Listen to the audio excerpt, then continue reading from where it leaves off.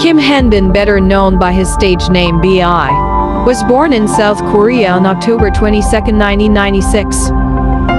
He is a rapper, singer, songwriter, producer, composer, CEO and former leader of the male idol group iKON.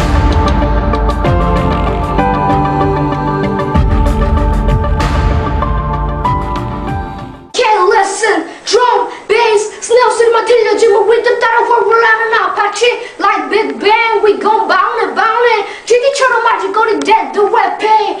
Wait for me, GD.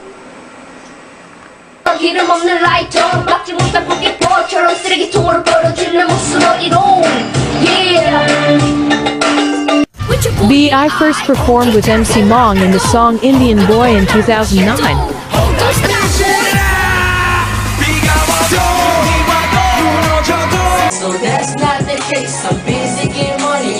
약간 그러다가 이제 초등학교 6학년 때 난 래퍼가 돼야겠다.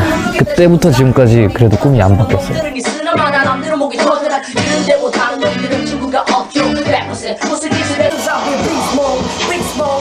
In 2011, Kim Hanbin auditioned at YG Entertainment.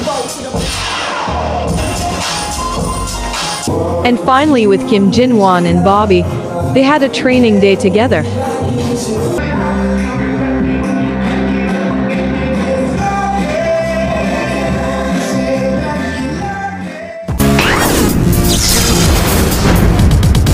Kim Hanbin participated in the survival program Win and Mix and Match. He is a leader for his team. 인형이랑 손이 안으로 더 들어야 돼. 다시. But in the final, he and his team failed on the win and failed to debut. 가수의 꿈은 변함이 없기 때문에 계속 지금보다 더 열심히 노력하고 더 성장하고 더 멋있어진 다음에 윈이 끝나고 나서 저는 한 2달 동안은 정말 매일같이 끊임없이 울었어요. 일단 무대를 계속 너무 서고 싶었어요, 정말. Get ready, showtime! 안녕하세요, 아이콘입니다. 안녕하세요, 아이콘의 리더 비아입니다. 반갑습니다. But he finally debuted with iKON on September 15, 2015. 이뤄낸 꿈 중 가장 마음에 드는 건? 뭔가 제가 하고 싶은 말을 하고 싶은 음악에 잘 녹여서 팬분들에게 들려줄 수 있다는 점, 그건 굉장히 저는 만족하고 마음에 드는 제 삶 중에 하나인 것 같아요.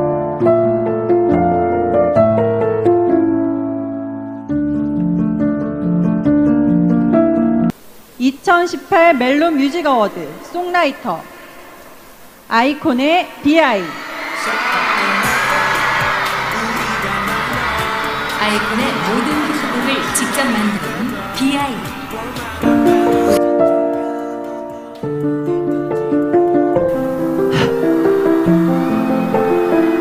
네, 안녕하세요. 올해 송라이터 B.I.입니다. In his career with iKON, Kim Hanbin won Award Songwriter of the Year in 2018.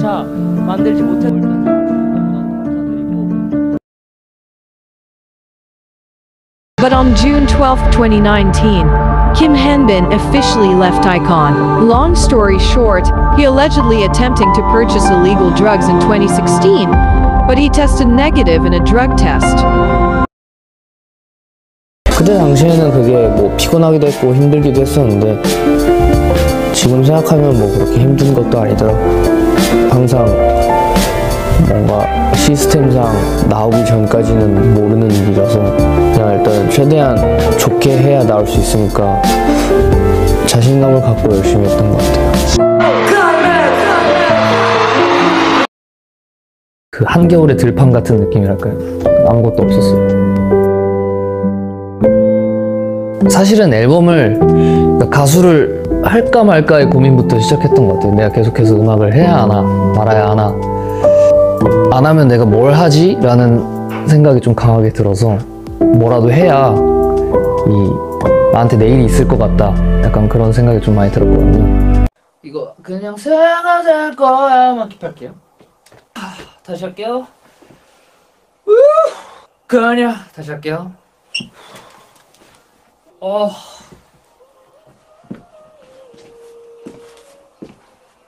다시 할게요.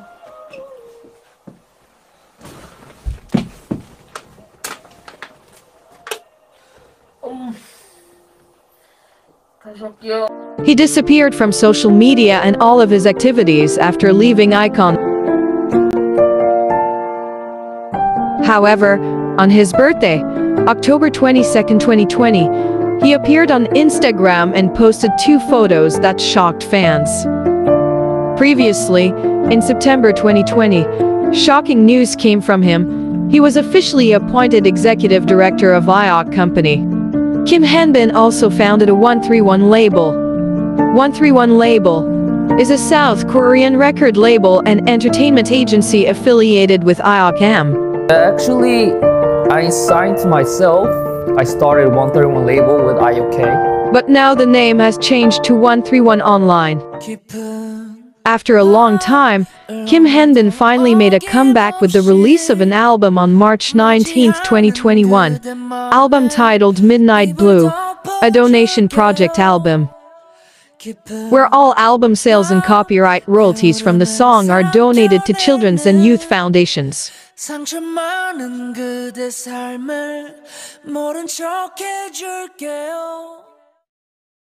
Kim Hanbin finally revealed his official fandom name called ID on April 15, 2021. Prior to the announcement, BI released a surprise single called Rebirth, which was dedicated to all of his fans. Yeah, my fandom name is ID, and I got this name from BI identity, which means that they are people who identify myself, and I wanted to communicate more with them and grow together, so I named them ID. On May 14, 2021, Kim Hanbin released the single Got It Like That with Destiny Rogers and Tyler Yahweh. And this is his first appearance after his hiatus. Yes, I'm back. Once again, hello everyone. I'm back. On June 1, 2021, Kim Hanbin released his first full solo album Waterfall with the title track Illa Illa.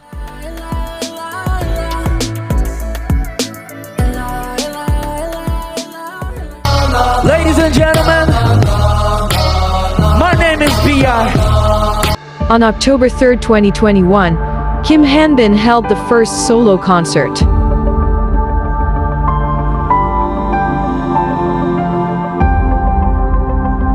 The concert entitled is 131 Live Present.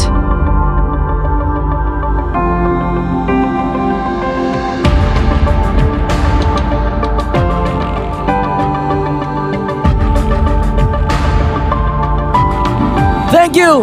감사합니다. 사랑합니다, 여러분. After a concert, November 11th, Kim Hanbin released a half album titled Cosmos containing 7 songs, with the title track Cosmos. 저도 뭐 사람인지라 당연히 잊혀지고 싶지는 않죠.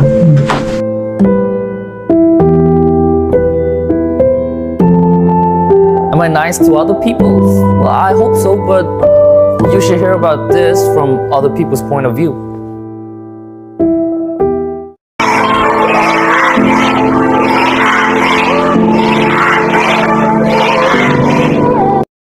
을 이제 포기하지 말아야겠다라고 생각한 이유 하나가 이제 팬분들이 저한테 이렇게 해줬던 이렇게 메시지 카드 같은 게 있었어요. 그거를 우연히 보고 되게 힘이 많이 됐었고. 근데 이제 그 한 분이라도 저의 음악을 기다려주시는 분들이 계시다는 거를 이렇게 시간이 지나고 좀 깨달으면서 단 한 사람을 위해서라도 이 앨범을 내고 싶다라는 마음이 좀 생긴 것 같아요.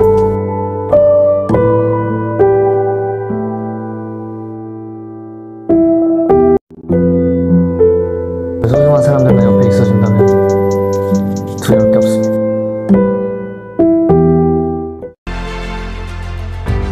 His career as a soloist is increasing with many schedules not only in Korea but from several countries as well.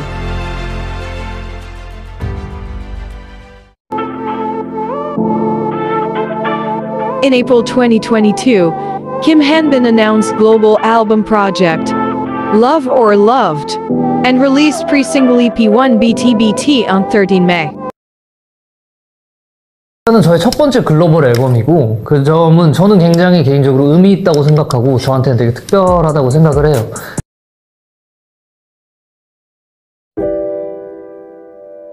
전형적인 완벽주의자죠. 인간적으로 가장 자기같이 이 직업을 하고 있는 그런 사람 같아요.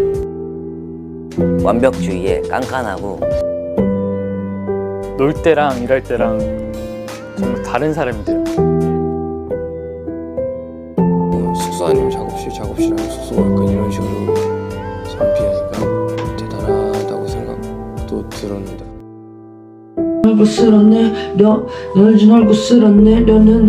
이 형이 새벽에 곡을 쓰고 계속해서 곡 작업을 하는 거에 투자를 많이 하다 보니까 곡들 가사나 그냥 노래를 들어보면은 얼만큼 진실성이 담겨있고 무슨 말을 하고 싶어 하고 무엇이 담겨있는지가 확연하게 느껴질 수 있었던 그런 앨범들이었어요.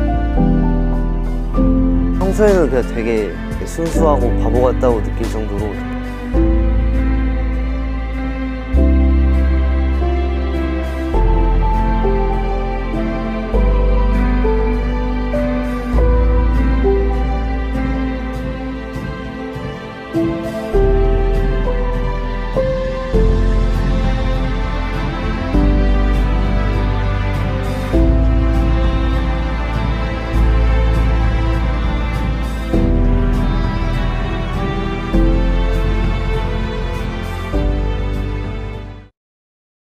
빨리 최대한 빠른 시간 안에 뭔가 받은 사랑을